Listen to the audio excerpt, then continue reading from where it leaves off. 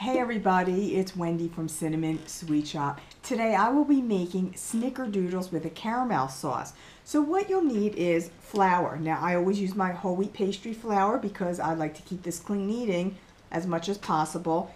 But you can use an all-purpose flour, some salt, butter. Now again, I use the Earth Balance vegan buttery sticks, but you can use an unsalted butter as well.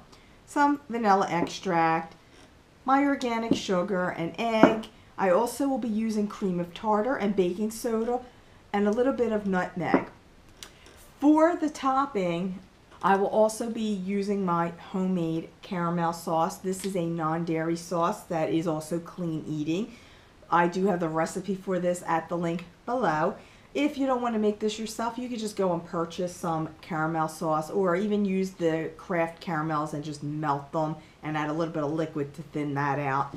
And also some cinnamon sugar. In your mix master or whatever brand beater you have, cream together just the butter for about 30 seconds. Add in the sugar,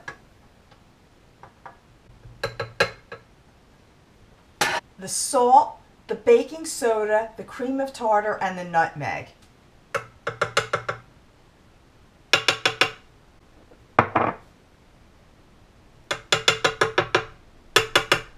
Beat this until it's just very, very well combined.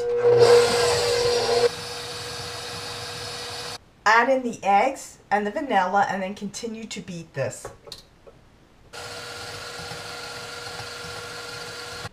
Beat in the flour next and just beat this until it's very well combined. You don't want to overbeat this or else the cookies do tend to dry out. Wrap your dough real well in plastic because we're going to refrigerate this for about an hour so it firms up a little bit and it'll be easier to make our cookies. After the dough has chilled, I'm going to make about a little bit more than an inch in diameter balls. Could be like an inch to an inch and a half.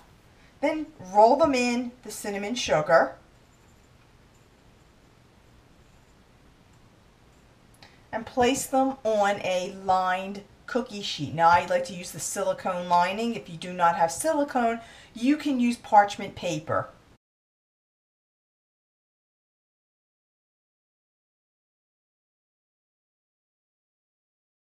I'm going to slightly push down with my palm just to flatten them just a little bit. These are going to bake in a 375-degree oven for about 10 to 12 minutes. They should be a light golden brown when they're done. I let these cookies cool down to mostly cool. Melted the caramel to thin it out. And just take with a spoon, just going to drizzle some on top.